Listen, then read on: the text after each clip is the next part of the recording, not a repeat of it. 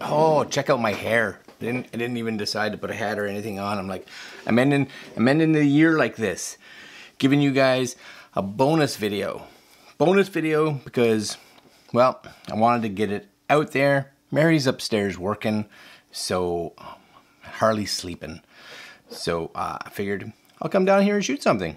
Yeah, and I thought this would be kind of a good way, as well as a way that you're like, yeah, that just kind of makes sense, And yeah, Canon is getting rid of their SLRs, DSLRs. Yeah, let's talk about that, shall we, today? Yeah. Okay, so it's on CanonRumors, of course, CanonRumors. Canon exec confirms that the EOS 1DX Mark III is Canon's last DSLR.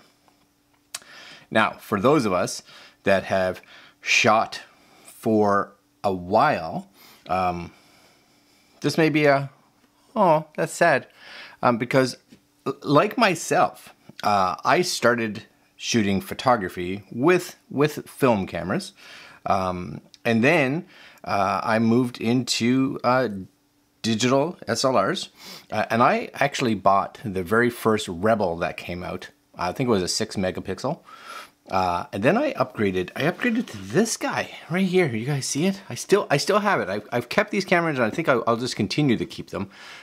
This is the EOS Rebel. You guys possibly see that, the T2i, and I bought this one because it shot video, 1080 video. No like autofocus or anything like that, so all manual focus. But first one that shot video, and really, this was my gateway, I guess, into this whole, what would end up as my whole YouTube world, because this was kind of the first camera that I had that was like, oh, it kind of shoots very cinematic and filmicky, which I liked. Then, and I still love this camera. Then I decided it's time for me to go a little bit more professional, right? And I got this one. You guys see this in here? Look how big it looks and feels. I don't know. I'm so used to mirrorless cameras now. This is the Canon EOS 7D. You guys maybe you see that right there, right? The 7D with a 24-105 on it. And to this day, this thing shoots like a champ. Yeah, 18 megapixels. I can crank it on right now. I don't think I have a card in there, but ready? There it goes. Focus. Yep. Great little combo. It's absolutely lovely. You can see the little, right? I love these two little cameras right here. Maybe point them out this way.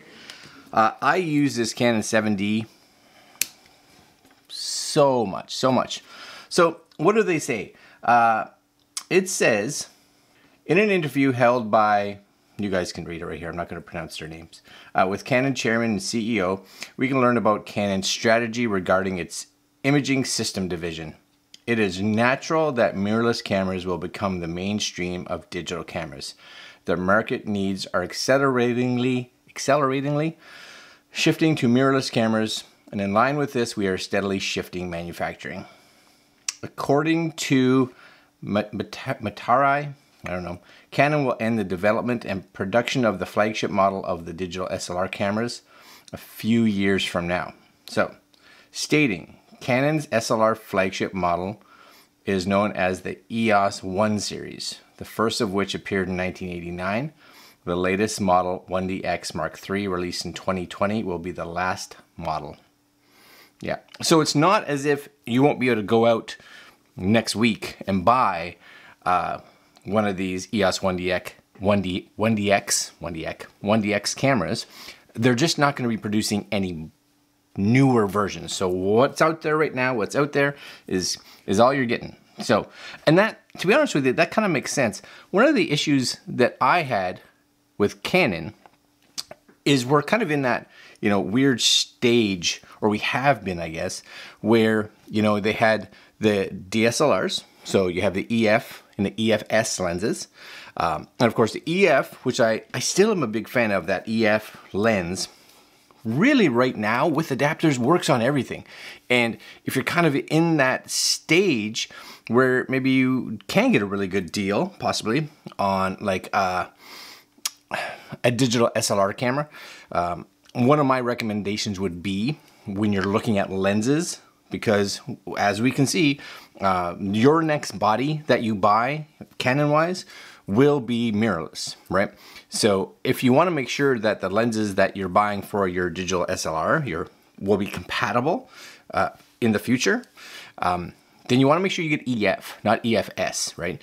So like all the lenses I've ever bought, really, except for one, EF, right? Because they work on full frame, and they, with adapters, can work on the M series, they can work on the RF series of cameras, etc., etc. So if you're going to do it, that's the way to do it. But if you're looking at a camera now, from this point forward, you know, you really want to, one of two things. I would either hold off for a little bit, because one of the things that they've talked about is that we will probably see some, I want to say, upgrades or replacements to the Canon EOS R possibly this year, 2022.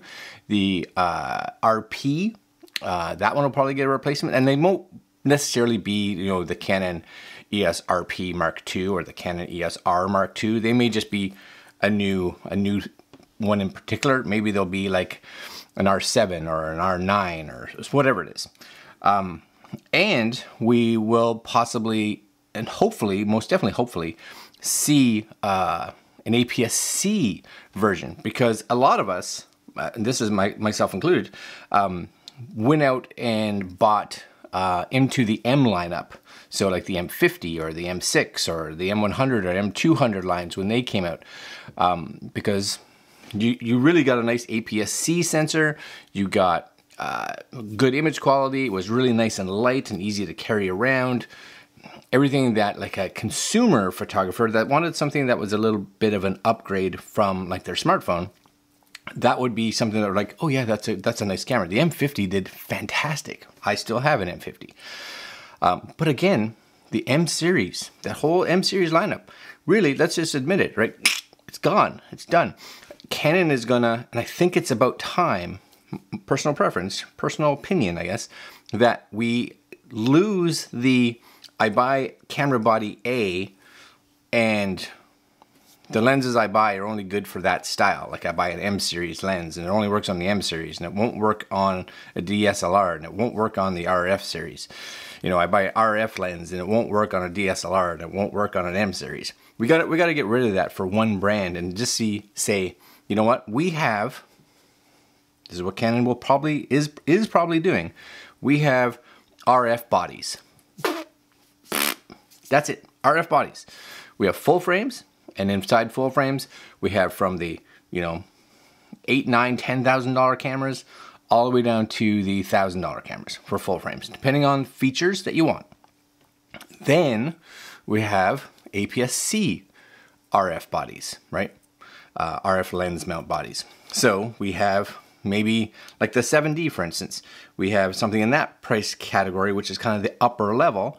So you're looking at maybe $2,000, $3,000 at the high level, all the way down to what this would be, right? Or what the Canon M50 would be, its replacement. And I think that's a better move going forward, because one of the things that a lot of us have always kind of learned is that camera bodies, you're going to change camera bodies constantly. You know, you may be someone that changes it yearly. You may be someone that changes it every, 6, 7, 8 years. But what you don't want to have to do is invest in 4 or 5 lenses and then realize in a year or 8 years that you got to invest in all new lenses again. So I think Canon is going to just be like, okay, RF lenses is kind of where we are. This is where we're going to be, and this is what's going to take us into the future. So let's cut everything from here back, all gone. Here forward, mirrorless RF lenses. And I honestly think it's smart. I think they should have done it sooner. I think they've waited too long because they're in that scenario where they're like, oh, well, we don't want to, we don't want to upset any of the SLR users, and we don't want to upset, well, at some point in time, it's going to have to happen. You're going to upset somebody. So you might as well just rip the Band-Aid off and move forward. So I think it's a good idea. And the bonus for some of us, myself included, is I'm hoping that because we see this, we may also see EF lenses drop in price. And again, as I said, EF lenses, not necessarily EFS lenses, but EF lenses, they're still really great lenses. And my hope is that we'll start to see some of these lower in price, maybe even in the used market, as people start being like, oh, well, I'm going to buy a new R-based camera, and I'll sell all my old gear to get new RF glass. So for me, I have no problems buying some nice EF. I'm actually looking at the Sigma 24-70 f2.8 EF to put on my R6 and my R, because I'm a fan of that little lens. What are your thoughts? For those of you that are shooting Canon, are you sad that they are getting rid of the DSLR? Do you think they should be waiting longer and creating some new ones? Or do you think, like me, it's time? And again, this is good. Rip the Band-Aid off and let's move forward. That's my thoughts. All right, guys. It's New Year's Eve. New Year's Eve. I'm not even going to put a logo or anything on this video. This is a neutral video, a little bonus video for you guys. We will have possibly a little video come out later on tonight as I officially do the name change from Cruising Canada to Greg Toop. Me, as the channel changes over. It's happening tonight. Crazy. It still makes me feel a little weird. Bunch of work. I gotta make new graphics and stuff like that finally today, just to make sure it's all ready to go. And first video of 2022 coming out tomorrow morning. Yeah. All right, guys. I'm gonna leave you there, and we'll see you possibly tonight. Have a great New Year's Eve. Have a great New Year's. It's time. New hat, new outlook, new opportunities, and we'll see you in 2022. Later, my friends.